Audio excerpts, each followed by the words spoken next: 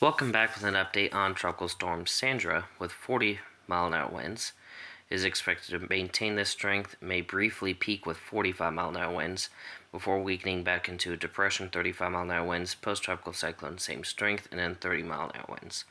So from there, satellite imagery, just going to get a quick screenshot for thumbnail, cone, and models.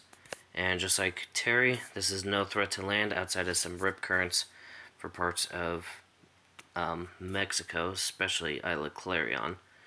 Now, with that does seem to be it for right now.